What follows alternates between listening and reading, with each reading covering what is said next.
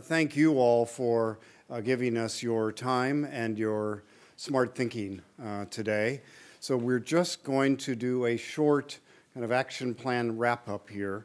We had two objectives for today. One was to get a broader group engaged in this the issues that we're dealing with around climate in the Bay Area and about the CRI. And so we think that that objective is being met. We've enjoyed the conversations that you've had. And the second objective was to start to get more concrete ideas from you as to what could the CRI take on. So what we're going to do quickly here, nothing's going to get figured out today, but we want to understand just a little bit better what were some of the key ideas from each of the sessions, and then Bill's going to come up and we're going to talk about next steps and how we turn the many good ideas and your engagement into something very real over the next couple months that will move forward. And we may talk a little bit there, if you want to, about a kind of governance and structure and funding and those kind of operational issues as well. So just a few minutes. This is usually the deadliest time of anything when you try and do report backs. We've all been through some. There should be a parody made of report backs. We've all done them. Yeah. I walked right into that one, Alex. Thanks. Where is Chabot again? Way up on the hill. So let's do a few minutes. Just hit some highlights here because we're going to go away and digest all of this. We're going to put it. We're going to turn it into a document that you can see, and we'll put it on the web and send it to you as well. Plus, I've got all of your sheets that were filled out at the tables and by individuals, and so we're going to process all of that. But just for fun. Grant, since Greg left and had to go moderate a whole panel on sea level rise at Commonwealth Club, will you give us just a little bit on the, and maybe you could even walk over there. Yours is on that side for the bay and coastal flooding. Jeremy, you here too? Hate to call people out. Here we go. Yeah, just a little bit of the flavor of it. It might be on. Here we go. Okay, Grant. Thank you. Is Jeremy here? Is he gone? Yeah. I think he's gone. Okay. Okay. Let's see. Let's see. I actually didn't look at this yet, so I'm going to take a quick look. So some of the key things that came up. These are the circles here that came up, and we were talking about the role of the CRI, things that could happen, and one of the things that I kept coming back to, so I'll start there, is scenario development and scenario planning, and the need really for some commonly held visions of what the future holds, that we can engage cross-sector, interdisciplinary conversations in a way that has some traction. What I find right now is that there is no common vision, really. Even among people who have been working on the same projects together for a couple of years, like Our Coast, Our Future, we've engaged 200 or more stakeholders in pretty intensive discussions, workshops, and we're still learning how different our concepts are of what the future might hold. So some kind of production of scenarios that are grounded in science and believable, plausible, and vetted, and sort of coming out of or sort of arising from the stakeholder group would be very powerful. And then putting those into a framework where we're actually using them to help take action, make decisions. And the point was made that we have to start taking action. What's going to happen in the face of uncertainty and sort of no shared vision is inaction. That's what's happening right now. Okay, which is the worst thing. That's definitely the worst choice. We talked about sort of ways of handling the idea of change, the new normal, and it was sort of articulated that we need to not think of I forget the way it was said, but basically think of process. We need to be adaptable and flexible. We can't be sort of obviously stuck with some idea of how some fixed state of how the world is. We need to be managing for change and process, and get our audience, our stakeholder groups used to that idea, which is kind of a scary idea. Let's see. We have this idea of co-production that came up a couple times today that I saw, which I think is critical. And that I already said, but basically getting stakeholders to actually help specify what the models are that will be needed. You know, where are the places that decisions are being made? Actually, what is the decision? What are the decisions that are needing to be informed? And getting those into the science. So CRI apparently has a commitment to this, which is great, and I think that'll make a huge difference. The moving target thing is here. We already talked about that. I think there's an idea that we need more sort of an authoritative set of data, like the scenarios that I was talking about, but also just sort of removal of there's a problem right now where basically there's a cottage industry around climate modeling, basically. So any consulting firm that wants to can create whatever reality they want to for whatever client, and just if there's enough money, they'll make the model for that. And it's not quite that bad probably, but CRI could definitely serve as an authority certainly for the region, and lend credibility and at least some sort of benchmarks. I'm not going to go through every single one of these. Oh, sediment management, that was a cool one. So there's this idea. So sediment is a big deal, obviously, in the Bay Area for ensuring the tidal marshes and natural systems will be able to sustain themselves. And basically what we're looking for is nature-based solutions to flood protection as much as possible. So I talked about this need to recognize that we are part of the ecosystem. This ecosystem that we're in is amazing, and it sustains us. And the stability of that system is what makes it possible to thrive here. So some of the ways that we're going to keep that going are finding ways to help nature do its thing. And sediment management is a big one. But in any case, there's probably other examples too, where we need to figure out exactly how that can work. Like, how do you actually get sediment where it needs to be, and how do you do that given the current policy constructs and that sort of thing? It's illegal to do some of the experiments that we really need to be able to do right now. So, so those are some of the challenges. That's great, Grant. Thank you. So Stephanie, you're going to walk us through the other morning one. Just, you all tried to group some of these. Give us three or four highlights from the low carbon economy group in the morning. Okay. Good afternoon. One of the major things was having the CRI function as the information and knowledge hub. 3 parts to that hub would be gathering the data, hosting the information, and the distribution of the information. Some key points brought up about gathering the data is CRI being a point to gather diverse communities for understanding diverse priorities. So the difference between academic priorities, business priorities, community priorities. One is flushing out the conversation surrounding adaptation versus mitigation, while gathering terms, coming up with some common terms that each community can understand and agree on, and aligning the research tools, technologies, all of these things with some type of way to evaluate what's out there, and gathering information about decisions and projects and resources that's available. Hosting the information, some information that was brought up was possibly white papers, maybe having different diverse communities writing white papers, and that would be it could be stored in the information hub, maps, tools, that sort of thing. As far as distribution, media having taking the information, putting it in a comprehensive form, and making it clear, and disseminating that to media outlets, and so that in a way that we're actually giving them the information that they need to disseminate to the community at large and policymakers and that sort of thing. Also, distribution globally for information that has some global context to see, how the other emitters outside of the U.S. are affecting us.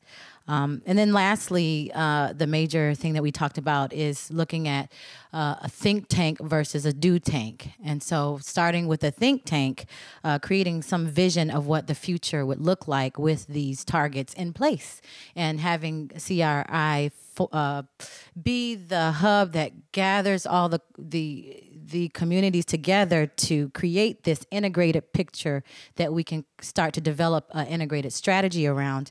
And that vision to be a springboard for the do tanks to take action. And so not that the CRI is either one or the other, but that facilitates this type of action. Some of the action items for the do tank is research and different alternative energy opportunities, because you have all these diverse communities coming together. There's projects that, you know, different organizations and business communities and regulators are working on already, taking an inventory of what all that is, and researching opportunities, and also researching methods of design and delivery of some of these strategies. So I hope I got everything. Okay.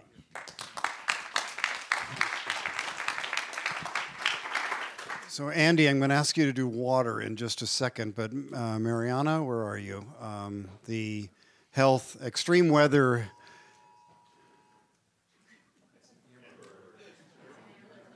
Okay. I thought it was NSA, but.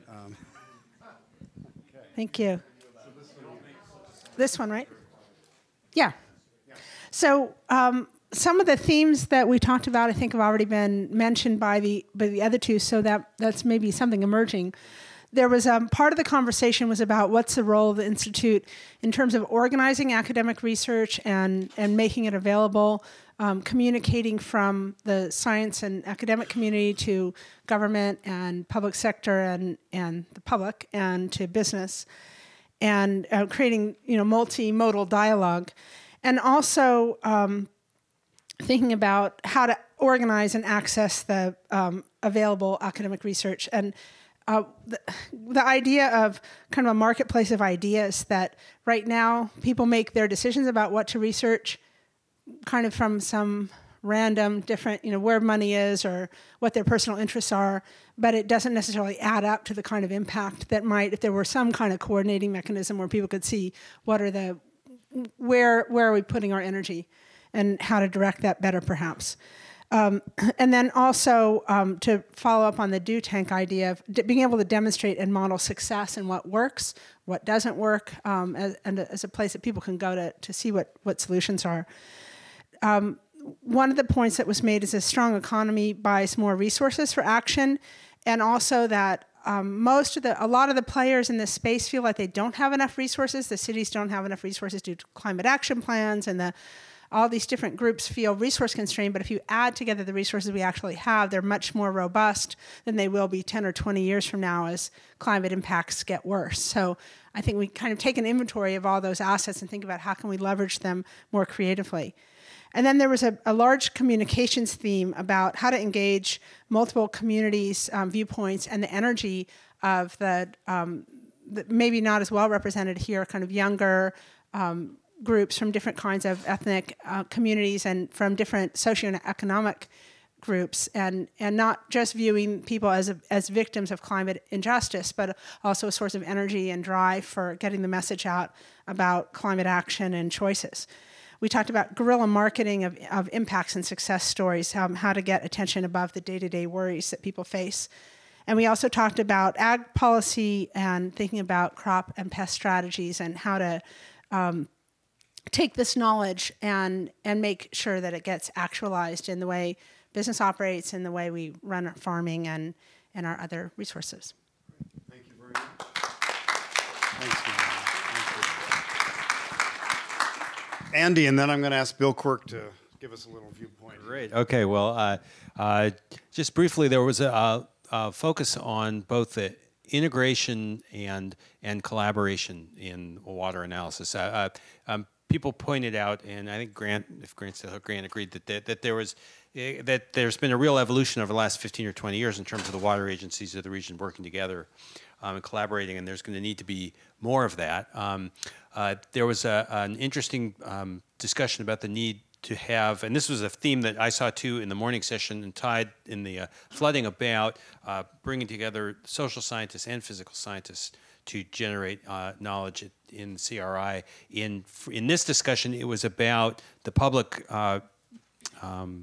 acceptance of the reuse of recycled wastewater, and that Peter pointed out that this is just a huge supply of water, but right now we don't really we don't use it very well. There were several. The orange here are several ideas for how CRI can, what role it can play, and some of these are similar, whether it's analysis. There was also talk about this translation function, how you bring the technical information out to the communities that use it, and the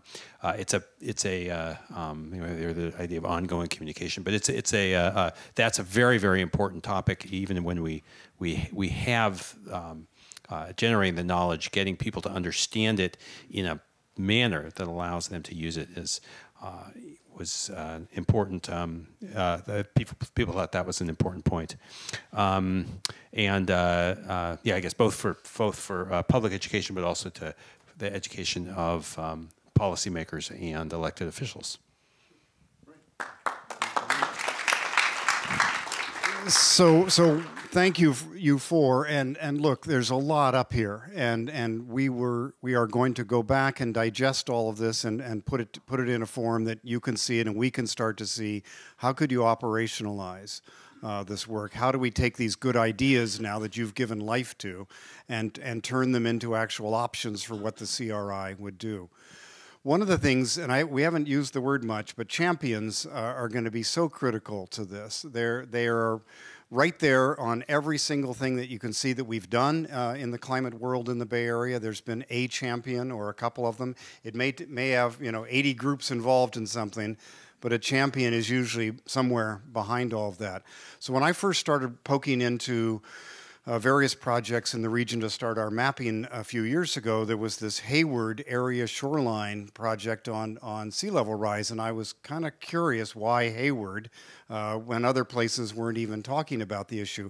And the only answer I got back when I poked with Jeremy Lowe and some others around was Bill Quirk. And now Assemblyman Bill Quirk. So I'd like you to come up and just give us a few maybe viewpoints from the state and from your local work on what we're doing here. Well, first of all, I do want to say I think the CRI idea is great to bring everybody together. And what I hear in all four groups was the idea that there's tremendous expertise. And it's a matter of being sort of the expert in the room, but being able to communicate it in a way to policymakers, but also to the general public. We will have this November on the ballot, more than likely, something which the legislature authorized, which is a measure to tax everyone in the 9 counties, a partial tax of about $10. You heard about this earlier, to do work for adapting to climate change. We really need to communicate to the public that this is something very important. There will be all sorts of people voting, people who may not read the news, and having having the academic institutes in this area speak with one voice and think about the type of message they communicate. And again, I heard that from all 4 of these groups: communication, and communicating this in a way. I mean, we'll have consultants probably working on this, and I can bring them here to talk to you about messaging. So I think that's very important. Also, I'd like to say I have a big investment today. I had 3 staff members, Carolina, Colin, and Ryan, and Ellen was here earlier. Ellen is here from Richard Gordon, Assemblymember Gordon's staff. This is a tremendous resource. I realize it. We realize it. And you need to talk to us. You don't have to worry about throwing this out into the atmosphere and see if it'll be absorbed. I'm glad to talk to you anytime when you've got ideas. just let me know. Carolina sets my schedule. Set it up with her, and I will be glad to talk to you anytime. There was one other issue, which is an internal one to CRI, that Keith Gillis of the College of Natural Resources, my son graduated from UC Berkeley College of Natural Resources, so it's a wonderful institution. Keith brought up, which is, if you're going to have this happen, department heads, deans have to allocate resources, tell the junior faculty and the postdocs this is a way to advance, and have ways of encouraging people to do this. But it's multi-talented people. Now, Colin, he's got his PhD, he has his academic credential, but he also has that desire to work with people like me and change the world. And there are lots of people out there who do have that ability. People are always amazed, how can a scientist be a politician? I was a politician before I was a scientist, at any rate. We all do politics. Academic politics, much worse than what I ever saw in the city council. So we all do it. We've got to get out there, and I really like the idea of CRI, and I hope that everything can move forward. Thank you. Thank you. Thank you, Greg. So we won a couple of our champions. Mark, where's Mark? Mark Richards, David Ackerley, Dan Miller, Bill Collins. You know, they've really helped get this thing going and brought it to the stage today. But as we've said all along, this is not an event. This is the start of something. And so Bill's going to talk a little bit now, and Dan as well, on where we're going and how this basically is going to work from here. Good. He's got it all figured out, I think. Yeah, just like the climate models. Yeah, that was a laugh. That was a punchline. You know, so we're almost at the end of today's formal proceedings, and then you'll have a chance to continue your conversations, hopefully with some libations followed by food. I have been asked to stress that we have a lot of delicious food showing up in the Magnus, and I think we're undersubscribed for dinner. It's going to start immediately after the reception. If you wish, you could have 2 dinners. Just sort of think of this dinner that's coming up as kind of like tapas, right? So it's starting at 5. Nobody will ever be the wiser if you show up at home with having had dinner before your formal dinner. So, just be advised. Really, what I wanted to do is talk to you about next steps, and this is, you know, primarily a question of sort of laying a process so that we can grow the Institute to include all of the people beyond the universities and the lab who are represented here today, and to make sure that you're involved in how we launch this Institute. So this is primarily a question of setting process, not making decisions, but the process of reaching those decisions is kind of critical. So the first thing we wanted, and our principles so far with our member institutions, Davis, Stanford, the lab, have been that once they agreed to partner with us, we've had open meetings, so they've been invited to all the phone calls, everything else. We would like to extend that courtesy and, in fact, engagement with the public and private sectors that are here, with the non-governmental organizations, so to make sure that all the decisions are made in a completely open fashion and in a way where we've had a chance to broach them with all of you and look at them from all sides. The first step in this is to make sure that the information that we've gathered here today is available to all of you. And so we will be getting back to those of you who've presented or spoken or given slides to ask for your permission, but our hope is to post as much of the material to the web as possible. So this includes your presentations, if you give us permission, certainly the video, the written materials, and to gather all that up and make it available as a resource very soon, with very little editing. I think the next step, we've heard today is that we have a lot of different ideas that are on the table. We need to begin distilling that information down, again, in a collective way, a mutually agreeable way, to focus on some concrete projects that meet our 2 core objectives, which are action in the broader community, I really stress action, along with engagement with the university community and, and the educational functions of Davis, Stanford, and Berkeley Laboratory and UC Berkeley. So we need to begin sort of a winnowing down process that I think will lead to a decision on next workshops. And as I mentioned this morning, we do have resources to have several additional workshops. I'm going to suggest, although this is just a suggestion on my part, that we think about having those workshops rather than as broad as this summit, focus on a few core ideas that we collectively think are logical projects, ones which meet these dual criteria. But that's just a suggestion. Clearly, in order to get to that point, we need to have people who are engaged in winnowing things down, and that means expanding beyond the university community. So in order to move to the next step in terms of the governance of the Institute, we need to engage partners from the non-governmental organizations, the public sector, the government, the business community. And so we need points of contact from those communities. That's points plural, but we need points of contact. At this point, the conversation among the universities involves a fairly small group of people, and we need sort of a similar model to engage with, the 9 counties around the Bay Area.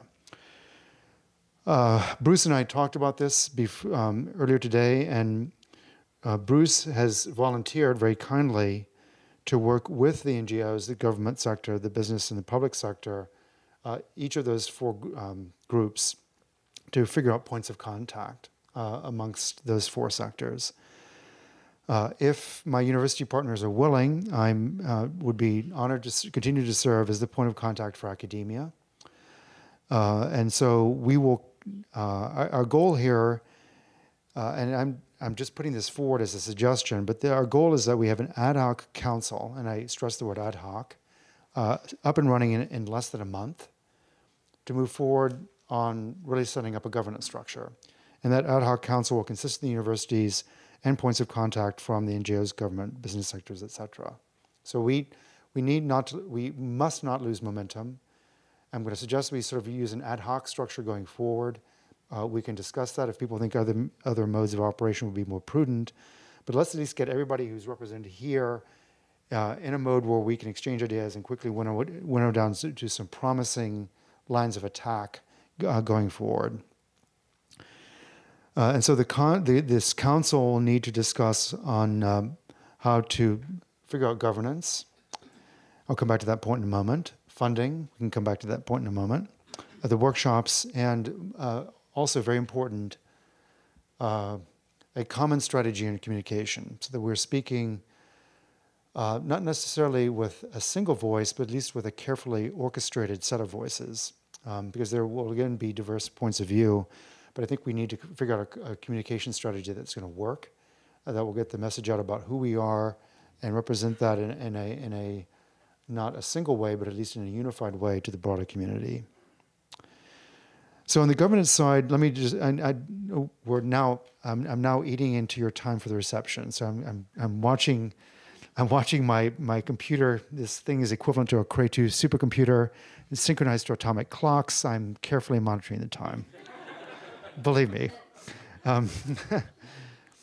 I taught class this fall, and my students laughed because I'm sitting here with this thing, which is it is a CRI 2 supercomputer. It's as fast as one. And I had a choice between looking at this and the Berkeley Clock Tower. And without fail, I would look at the Berkeley Clock Tower to figure out how far I was along in my lecture. And then I'd look back at my class, and they'd all be grinning at me like, well, anyway. I'd like to think they were laughing with me, not laughing at me. On the governance side, I think what I would like to suggest is that just so you know where we are with this, we've broached this issue. We agreed to sort of get over the finish line with the summit and then come back to the governance side. We would very much like to understand from the public policy sector, from the agency sector, if you have models of engagement with the academic community or with other agencies that have worked, we would very much like to solicit that information. So we sort of collectively pool our thinking about how to set up an academic, community-wide engagement that's going to work. So we'd very much like your ideas. On the funding side, we can come back to that point perhaps during questions. Let me close then with this stage and just saying that we're going to move forward by drawing all you together, or representatives of you together in a council, and then proceed to identify critical ideas for next workshops, with the goal that we will launch that workshop series this spring. With that, I would like to close. Thank Bruce again for all the work that he's done in orchestrating this. Also, very much like to appreciate all the effort of the facilitators, and thanks to the facilitators. Thanks especially, thanks to the facilitators. And I was just going to say, the graphic recorders, I'm grateful that my wife is not here to see what can happen if someone puts their mind to actually writing neatly. So, but thank you so much for doing a brilliant job in rendering the output and using 9 different markers in real time. So they're very impressive. Thanks so much. So let's turn this over to, pardon me.